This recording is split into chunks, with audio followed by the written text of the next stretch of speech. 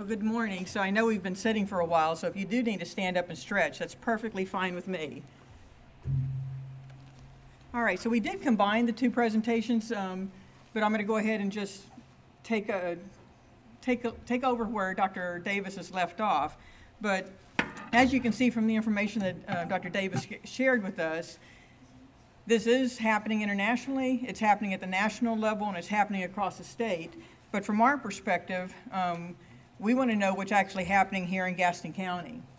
So for those of us that have been working with the different entities related to this, back in as early as in 2010, 2012, we started noticing some alarming trends that were happening across various sectors in the community.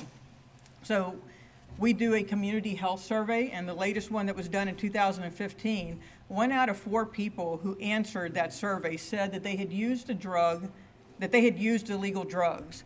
So you may ask, what's an illegal drug? Well, basically, that's any drug that was not prescribed to you. So when Dr. Davis mentioned that we hoard medications, whether it's antibiotics, medications cost a lot. So our natural tendency is to put them in our medicine cabinet just in case we need them later. Well, unfortunately, so look around the room. That's roughly 2 people at each table here have used a drug that was not prescribed to them. Over the 15 years from 1999 to 2014, Gaston County had the 4th highest number of heroin overdoses and the highest number of prescription opioid overdoses. Gaston County, again, in 2014 to 15, we were the second highest, we had the 2nd highest number of meth lab busts. And then our prescribers in the community, not only are we writing for a lot of opioids, but we're also writing for a lot of combination prescriptions so that patients were taking combinations that put them more at risk for having an overdose. Community Care of North Carolina is the case management entity that looks at North Carolina Medicaid data.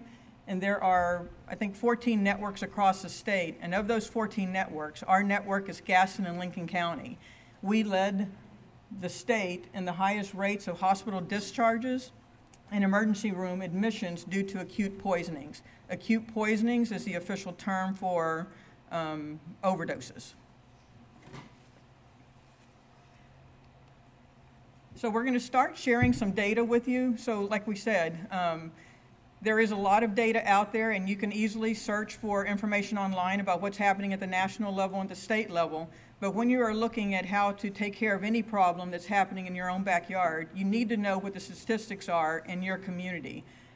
So we're going to walk you through a few slides that are going to give you an overview about what's happening in North Carolina, and then how does Gaston County compare to that. So as we said, our prescribers do write for a lot of prescription opioids, and this is a trend over what we have seen since 2012. So this is the number of individual opioid pills that were issued in Gaston County. And with most of these slides, you're going to see that most of our activity peaked in 2015 and that we're starting to see a little bit of a downward trend. And again, if this slide here tells you of all the prescriptions that were filled per person, how many were averaged in the county. So in North Carolina, on average, there were 66 opioid pills prescribed per resident. In Gaston County, we were at 94. So again, way above the average when it comes to that. So again, if you could imagine everybody in this room, on average, there was 94 pills dispensed per person across the county. So I shared this with you. So this comes from the North Carolina Injury and Violence Prevention Branch. So a lot of the data we're going to see now, we're going to be compared to either our peers or to the state. Gaston County falls in Region 4. So that's just the way, so that's the green section that's actually on the slide here. So this slide depicts the number of outpatient opioid pills dispensed by county. So again, this is going to be specific to Gaston County. So in North Carolina, like we had just said with the other slide, on average, there's 66 pills per resident. But in Gaston County in 2016, that was about 95 pills per resident. The more pills there are, the more likely you are to have overdoses. So if you look at the unintentional overdoses across the state, in 2016, there was roughly 12 overdoses per 100,000 residents. But in Gaston County, we had 20 per 100,000 residents. So not quite double, but way above the national average. And then when you look at our peers that are in Region 4, they too are at 12. So what's the difference here in Gaston County? So we were sharing that this is a chronic disease. And when you look at all of the other county chronic diseases, whether it's diabetes, heart disease, stroke, heart attacks, for whatever reason, when you cross into Gaston County and you become a lifelong member here, all of our health metrics go down. So this isn't any different than any of the other entities that we look like, even when we compare it to our partner on the south in York County. So this is right in line with all of the other health metrics. If you look at the substances that are contributing to the overdoses, this is, again, going back to 1999, and you will see that opioids have traditionally been on the top, and then heroin just took over here in the last couple of years. Now, these are the number of times that a drug has been found in the system. Now, it could be that one person overdoses from one drug. You may have a person who their drug screens came back positive for 3 things when they overdose. So it doesn't, so that data is a summary of all of that. And when you look at the number of Gaston County residents that were treated for opioid overdoses here at our local hospital, we peaked again in 2014, and then those numbers have come down. And we don't have answers for why some of the trends are happening. Some people will argue that that's when Narcan became more readily available out in the field for our first responders. Some people would say it's increasing education. We don't truly know that yet. And then I wanted to share this because of the 42 overdoses that happened in 2015, 34 of them happened by accident. Only 8 of them were self-inflicted, which means that somebody intended to commit suicide. So again, you've got to start to understand the lingo that the state uses when they're looking at their data. When you look at the drug arrests here in Gaston County, you'll see that since 2012, we've had a variety of ups and downs with that. Heroin leading the charge for the most part over that time period. And of the drug arrests, the majority of that is related to heroin or to other narcotics. So using that as a backdrop then we want to know, well, what does a typical overdose victim in Gaston County look like? So again, when you're looking at the opioid epidemic, you're looking at this from 2 perspectives. So on one hand, we recognize that there is chronic disease, that there's going to be chronic pain. We are not going to outlaw pain medicine. I mean, there is a true place for pain medicine, and there's a good way to deal with patients that have chronic pain. But on the other hand, the accidental overdoses and stuff, that's happening from that's a whole different path. So that's going to be more on the prevention side of the work that we do in the county. So when you're looking at the data we just shared, and as we look forward into the work that we're doing, you want to take a look at it from both perspectives. And yes, we do recognize that all of these drugs are not legal, but I can tell you, and I'm sure I speak for the other medical providers in our county, when a patient's sitting in front of you and they're admitting to using heroin, I am not worried about the legal side of that.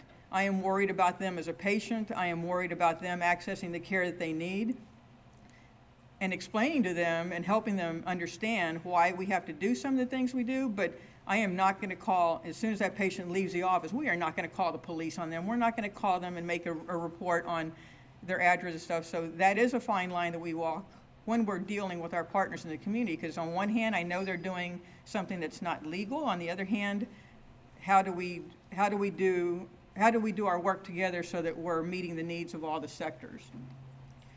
So some of this data we're going to show you now is specific to the different demographics of the people that have overdosed. And it's going to be for the time period of 2012 to 2016. So if you look at North Carolina as a whole, roughly 85% are white and 11% are black. If you look at, I'm sorry, that's the race of the overdoses that happened in North Carolina. But when you look at Gaston County, as a whole, 75% of the residents in Gaston County are white. But when you look at the overdoses, 97% are white, and 2 out of these years, 100% of the victims were white. 3% over that time period are black, although the county population, 16% are black. So in Gaston County, unlike other counties, this is pretty much a problem that we're having in the white race. When we look at the breakdown of sex of the overdose victims, again, in the North Carolina, roughly 2 men will overdose for every 1 woman. In Gaston County, there's roughly 48 to 52 in the general population. When you look at the unintentional doses, though, unlike North Carolina, in Gaston County, unfortunately, women are trying to outdo men, and last year they actually surpassed men in the number of overdoses. So overall, in that time period, men were at 58% and 42% were women, but in the last year, I believe 52% of them were actually women. And then the cost to us as county residents is that for every overdose, the lifetime cost of that is going to be that it's about $400 per, the cost per capita there. So again, a lot of information. So if you're looking at the typical person in Gaston County, it's going to be somebody, it could be a male or a female. They're going to be white. They're going to be of upper socioeconomic status. And for those of us that are in public health, that's not our patients. I mean, our patients are using drugs, but in any health metric, how do you avoid death? Well, so in this situation, if we're going to look at entities and programs that we can put in place, this is why we immediately realized that the collaboration among the providers had to be something that went across all spectrums. It had to involve the private sector because, again, I'm an OBGYN by training, so when I was just in a meeting yesterday morning, and when we were talking about the opioid problem here in the community, I reached out to them again and said, look, guys, the ladies that are overdosing are not my patients. Are you even asking the question, are you using drugs? And unfortunately, they were like, we could do better. So another project for us to take on. But again, so what are we going to do with this information? So as Dr. Davis outlined, you now know the history of it. You now know how the drugs are going to work in the brain, but it's not as simple as just taking drugs. When you are looking at addiction, you are going to have a whole variety of things that are going to contribute. Some of it is genetic, some of it is the environment, some of it is the rewiring that occurs in the brain. We'll see a slide a little bit later that shows, the younger somebody is when they're exposed to these drugs, the more likely they are to interfere with the normal development that occurs during puberty. And if you can imagine a baby that's growing in a lady's tummy at the most vulnerable time of their brain growth, if their mom is taking drugs, that's having an impact on the way their brain is developing as well. So, but all of these things are going to interact with each other. So it's not just one thing that we have to target. And again, when you're looking at this, drug use is going to affect everything. You're going to have the addiction and the lifelong problems with that. From a public health perspective, we know that IV drug use is also going to increase the number of patients who have hepatitis C and HIV, and we've seen a tremendous increase in that already in our county and across the state. You're going to have the economic impact of that. And then again, you're going to have the social impact of that, whether it's homelessness, whether it's increased crime or violence. So there is, again, you're going to have an effect everywhere. So I love this slide. I stole it from somebody else. But basically, when you're looking at this and how are we going to take care of this problem, it's not just one entity that's going to help somebody. You've got to have everything from the medical services in the community available to help them. You've got to have social services in place to be able to help them navigate. A lot of these people lose their housing, they lose their job, they lose their form of transportation, so they've got to have staff available in social services that teach them how to navigate that system again. You've got to have behavioral therapies available for patients. As we just went through the history of this, there are going to be people that are using this recreationally, but for people that are in a long-term pattern of use, it's an addiction. So how are we going to help them, navigate through that? And then if we're looking for safe alternatives, so I'll use my pregnant women as an example. When they come into me and they tell me that they're buying heroin on the street, Well, my job is to get them into a safe place where they can get medication-assisted treatment. So we need to give them medications to counteract that. So we have to be aware of all the different drugs that are available for us to safely and legally help them make that transition. So again, in treating addiction, we just need to keep our eye on the target there. So our end goal is to make them abstinent or to have them in a treatment program where they are in a stable use of medication. But then the end goal is to make them functional again. Most importantly, within their own family members, within the, in their work, they've got to be employed, and then again, just to become functioning members of our communities. So where do we go from here? Well, first of all, we need to make sure that everybody that needs to know the science understands the science. And after that great lesson, everybody in here has now understands at the most basic of levels what's involved with this. But again, if you're in a role where you're supporting the research that's involved with any of this work, that's where the advances in science are going to come from. And then most importantly, we need to erase the stigma of this. I can't tell you how many patients we have that come to us, and even in our conversation yesterday morning, patients that are pregnant and seeing a physician, but yet not telling their own doctor that they're using drugs. And then you find out about it when their baby is born and starts going through withdrawal. So patients are embarrassed to tell their doctors that they're having it. Patients are embarrassed to tell somebody that you're my primary doctor and I see you for my flu and my ear infections and my high blood pressure, but yet I'm going to go to this doctor to get my pain pills. And those doctors don't always know that patients are going to 1 or 2 or 3 or more doctors. So again, reducing the stigma so that the patients themselves will seek the care that they need, but then erasing the stigma as well so that when you identify a family member, a loved one, or a friend that needs help, that you're not too embarrassed to go ask for help.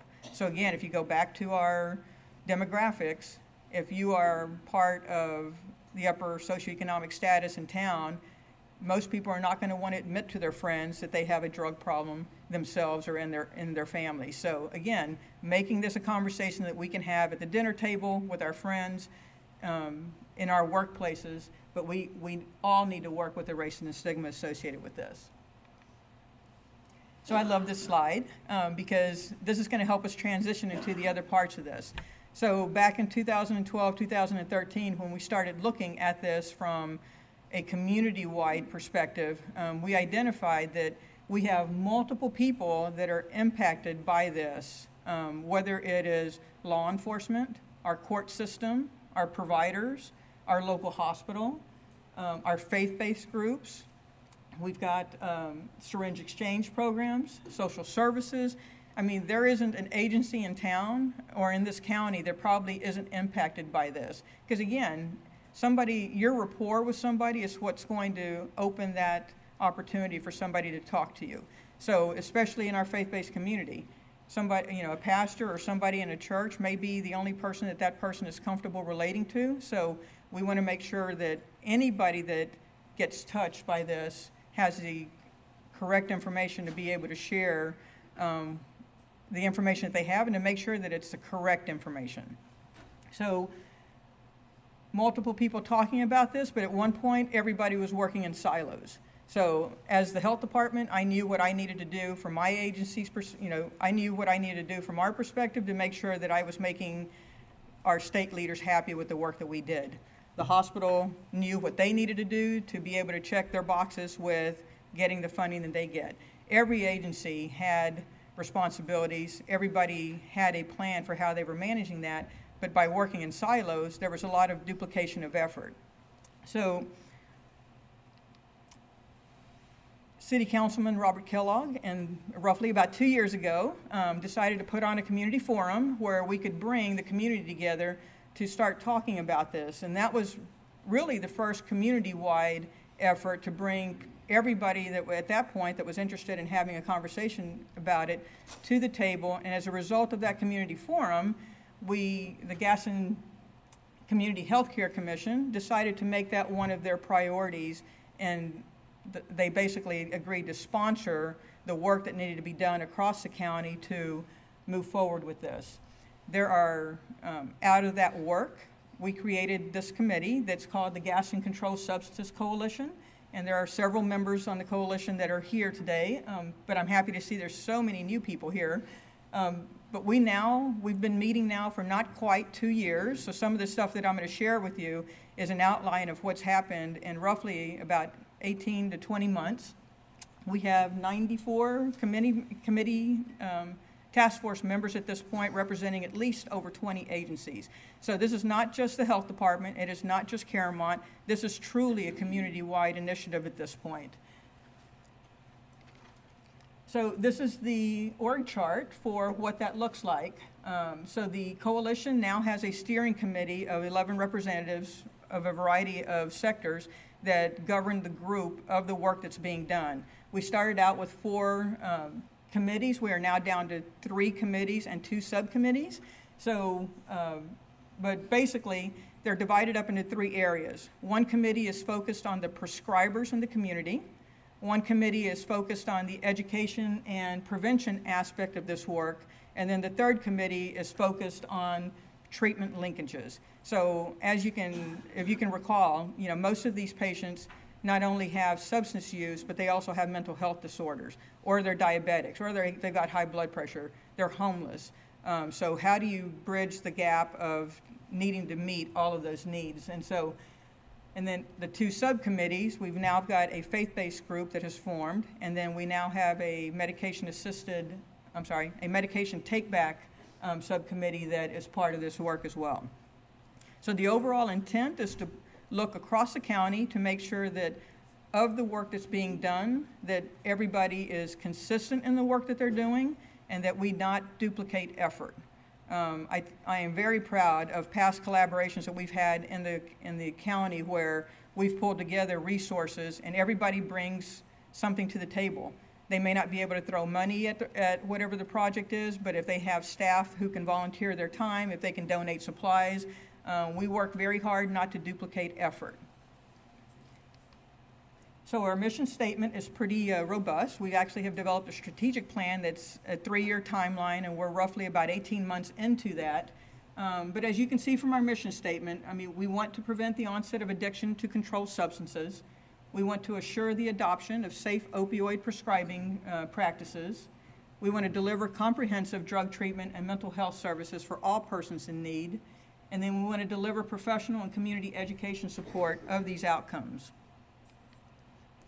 So what I'm going to do is take you through a very high-level view of the work that's being done by each committee. So if you can think back to the overall discussion, so a lot of the problem is coming from the prescribing habits from the prescribers in our community. So when we first started to look at this, and especially when I was working with our pregnant women, there is something called the Controlled Substance Registry in each state. And so that is a place where I can go look up a patient's name and I can now see where that patient has gotten prescriptions filled and what prescriptions she's had filled. So before this mechanism came into place, I had no idea if somebody had gotten pain pills from another doctor. I mean, before electronic medical records went into place, I mean, I could do surgery on a patient and I could get a call from a pharmacist saying, you know, you just gave this patient a prescription for 14 pain pills, but she just got 90 2 days ago from Dr. So-and-so in Lake Wiley. I mean, before it was literally hoping that a pharmacist would call you with that information, because a lot of times I didn't have access to that information. But now we can go into the Controlled Substances Registry, look up every patient and every variation of their name and every address they've given to a pharmacist, and we can look and see, you know, what somebody else has prescribed. We rapidly identified that it wasn't just physicians that were prescribers, our dentists, podiatrists, nurse practitioners, and physician assistants. So we rapidly went from working with just the doctors to everybody else that was involved with that. So that was a big adjustment to that. Over the last 5 or 6 years, there have been a lot of changes in different laws or in different guidances issued by either the Center for Disease Control or the CDC, or federal law or state law that have impacted the way that we prescribe. So when we first looked at this, the first thing we quickly identified is that all of us just needed a refresher course on what did it mean to do, how do we safely prescribe? And at the same time, the CDC came out with their new guidance on how we should prescribe in our offices. I went through my medical school training in the early 90s, so a lot has changed in that time period. So we decided as a group that we were going to target all prescribers in our county, and the intent of this work is not that we're going to be punitive.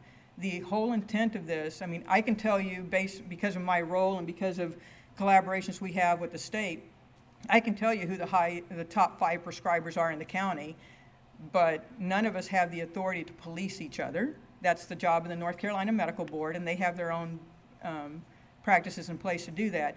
But on the other hand, as the chair and as with my work dealing with pregnant women, I could use other avenues to go to them and to let them know we have this new training available. How can we help you do things better in your office? So we got feedback from our doctors that they needed a refresher course.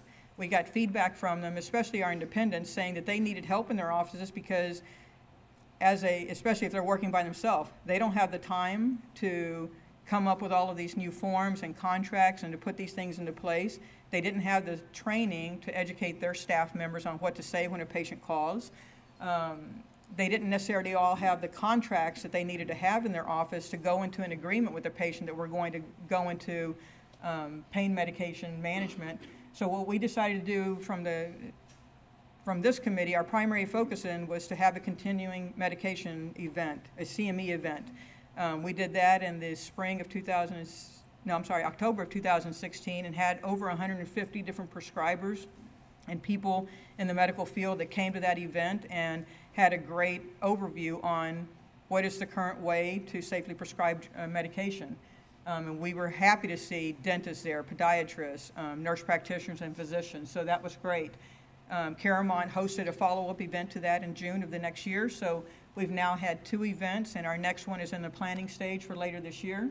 We developed templates for all the offices.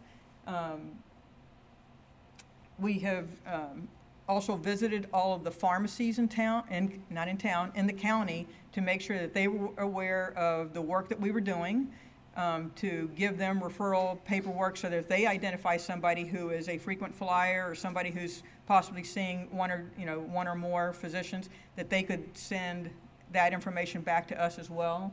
And then in my role as the chairman and as the medical director for our STAR program, that's the Substance Treatment and Rehabilitation Program, where if you are pregnant and using drugs, you can come into our program and we will help you get onto legal medication so that then gives you a healthier pregnancy and then gives a better outcome to the baby. So by wearing multiple hats with that allowed us to visit multiple practices across the town that we knew were high prescribers. And not that they're doing things wrong, that's not our intent, but if you're writing that many prescriptions, also be mindful of the impact that that's having with your colleagues, and that if they needed help, that we were there to help them. We gave everybody copies of the new templates. We made them aware of our website and everything. So that has been a good overview with our community. And I'm happy to say I think that most of the people now have put protocols in place in their offices to help monitor patients and to help them safely wean or redo their medications so that they're taking a safer combination of medications. So we've alluded to the fact that there is rewiring that happens in the brain. So I love this slide here. It's from the National Epidemiological Survey on Alcohol and Related Conditions. So it's an old slide. It's back from 2013, but the research still shows that the younger somebody is exposed to, whether it's tobacco, marijuana, or alcohol, the more likely they are to develop an addiction over the course of their lifetime. So again, think of the fact that that kid is going through puberty. There are a lot of physical changes that are happening that you can easily see, but inside their brain, they're still developing. I mean, young women develop faster than men, but even young men are not fully developed until age 21. Which explains why some of our teenage boys, when they leave the house, are still acting like teenage boys, and they come back as young men when they come back to the home. But again, just, their body is continuously evolving, and so when you are giving them drugs that can interfere with that normal progression, if something goes off, then, and it doesn't happen with everybody, so if you have 5 kids that are exposed to marijuana, why do 2 become addicted to drugs and others don't? And again, that goes back to the genetic component. What is your family history bringing to the table? But again, if you can see, the earlier they're exposed, the more likely they are to have a long-term problem. And then for those that are in our school systems, so the North Carolina Youth Risk Behavioral Survey, or the YRBS, that is a great tool that the state of North Carolina does. And then we've actually been fortunate to do that here in the county. But this is the students themselves reporting on themselves. It's an anonymous reporting or survey that's done, but roughly 17% of kids across the state are reporting that they have used a prescription drug. Doesn't mean it's legal, but they got it, and as Dr. Davis said, they were able to obtain it from someone. And then steroids, sniffing glue, and then cocaine or crack. Luckily in Gaston County, cocaine is not as big of a problem as it is across the state. In Gaston County, heroin and opiates are the 2 biggest entities that we have to deal with. So then that goes to what's the work of the Community Education and Prevention Committee? Because with all of the changes that came through, everybody's fear, especially when the new CDC guidelines came out, because of the work that was now going to be involved in our offices, a lot of doctors decided they weren't going to write for pain pills anymore. So a lot of patients lost their access to drugs at that time. Some doctors just proactively said, okay, I'm going to start weaning everybody off instead of taking an individual approach to things. So with those changes happening, we felt that it was important for the end user, the consumer, to know some of these changes are happening because of the new guidelines that are coming into place. So it's not, so if you go in and you want a 90-day pill prescription, your doctor may say, no, I can only give you 30 now, whatever their rationale is, and that's because they've interpreted how they're going to apply the new guidelines. So this committee was charged with developing the community campaign theme and content. They are conducting our public information campaign. They are managing our website. After this meeting, I saw a lot of people taking notes and stuff, but our Britton will be sharing the slide sets from today, as well as giving you the link to the website. If you go to our website, it's got all of the data that we've shared and more. I didn't bring all of that with us. It's got resources on there for, whether you're a prescriber, a family member. It's got all kind of links to great information that's out there. We are doing community presentations. Every group that we go and talk to, we bring more and more information back. I've gone to 3 different Rotary meetings now, and every Rotary meeting, at one meeting, I had a realtor that said, we've even had to change the way that we do our open houses, because now when we have open houses, people are coming to the open houses to go through people's medicine cabinets. So they were like, you need to come talk to our association. We're like, okay, well, add you to the list. At one of the meetings, our county librarian expressed interest in us coming because, like she said, homeless people are coming into the libraries. They've got kids coming in after school, and she felt that the librarians on their staff needed to have access to that information. We've got people from the business sector pointing out who they think we need to go check on. So, for instance, I had a community member who has a business in a park with a mixed-use set of buildings, and he was very specific about a doctor's office there that has to be doing something funny because there's too many people going in and out of that parking lot every day. And there's a new pharmacy there now in I guess before it was more of a business type of a complex, and now there's a pharmacy there, and that the same people are going from that doctor's office straight to the pharmacy and leaving, and he's not happy about it. So people are telling on themselves and each other. So again, every time we go out, and I was really happy to see that we have new entities here today, because again, when you see what we're doing and where we need to move forward, if there's something that's specific to your agency, that's going to be something that we can, again, we don't care where these patients show up or people that need help show up. We want to make sure that we can reach out to them. But again, by doing the community presentations, we get more and more information about what we need here on the ground level. Britton and our other team members are working with our local newspapers, radio stations, and other entities to make sure that our message gets shared. And then we've started medication take-back events. So at each table, we put out these great cards that were updated. So basically, this is the current listing of the different sites that are in town where somebody can safely go and drop off medications, and then we will dispose of those safely for you. So, and the sheriff's office is a new location on here. So we will update this as we add more locations. So on one side, you have the locations. On the other side, you have the items that are accepted and the items that are not accepted. So again, we'll make more available. This is for you, but then if your agency would like more to be able to hand out at your different locations, we'll be happy to do that. The other entity that we did over the last summer is that we went to 2 Gastonia Grizzly games. Again, just great crowd to be able to share the message there. And then we were also at the last summer concert event in downtown Gastonia, again, sharing the information, giving people the opportunity to take advantage of the fact that they could dispose of medication safely. So we threw this slide back in there because, again, most people that have substance abuse also have mental illness. So a lot of people that are using drugs now are using it to self-medicate themselves from a problem that happened for something else. So for instance, again, with my pregnant women, I always feel it's important to know what started that drug use, because that helps us guide what kind of behavioral health help they need. So for instance, one lady was like, well, I started using drugs when my mom committed suicide. Her mom, I mean, that's a tragic event, but she never sought counseling after that. She just started smoking weed, and that went to other things.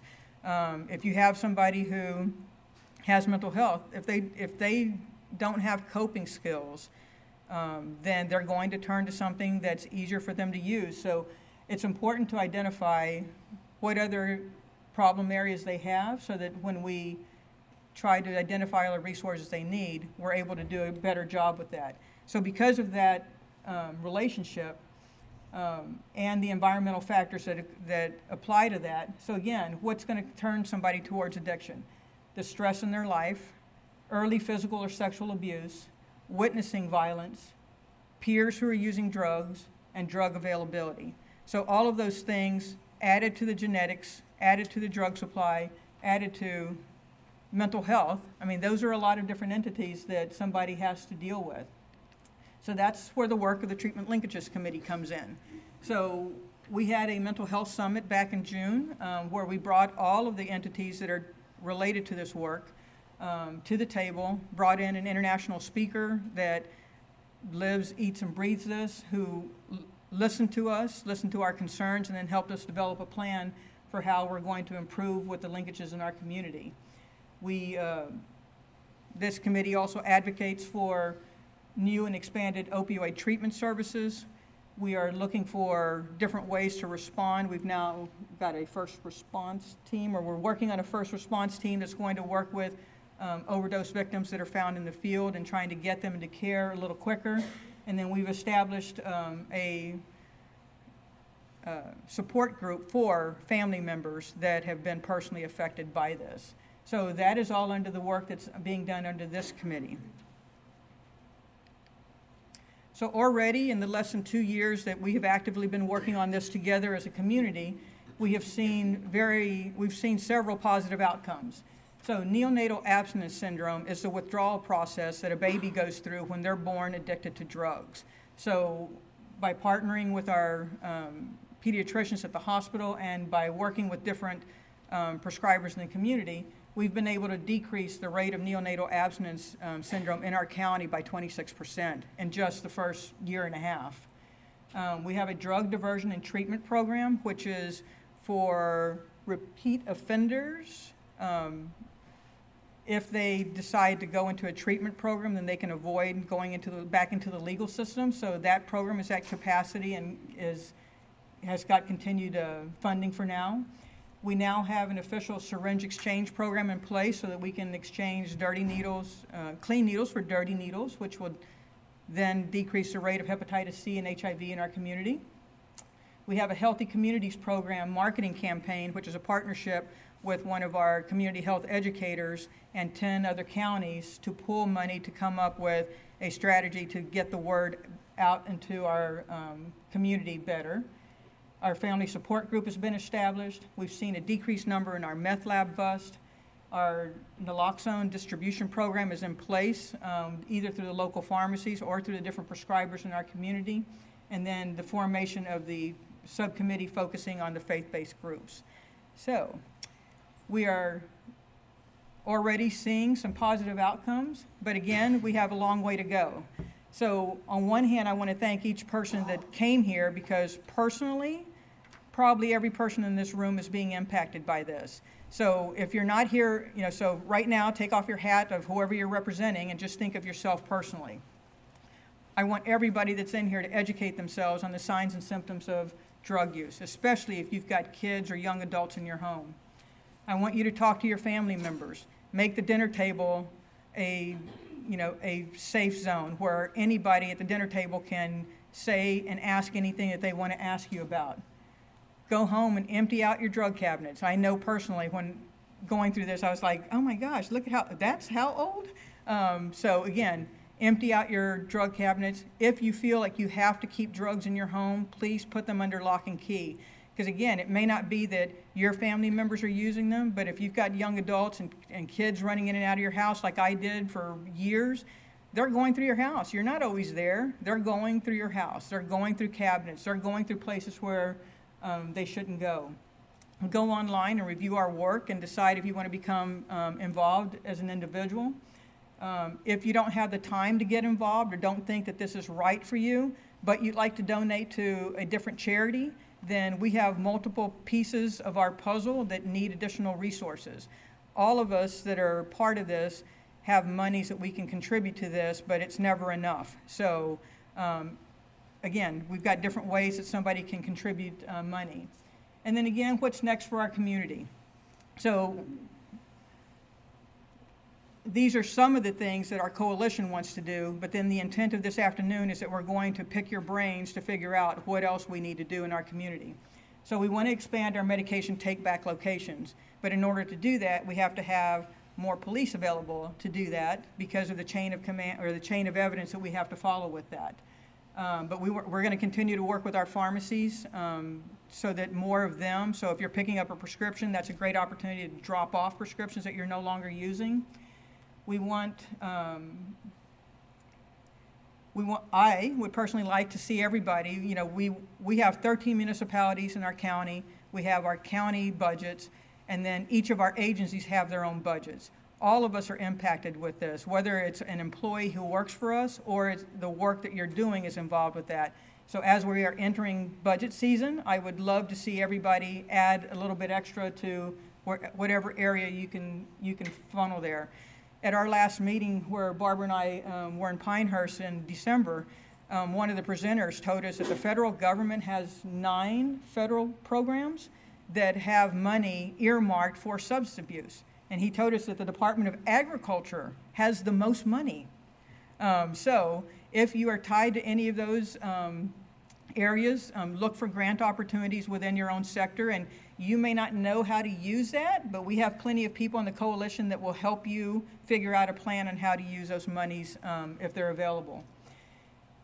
Those of you that have access to elected officials and representatives, whether it's at the county, city, county, state, or national level, please work with them to address the unintended consequences.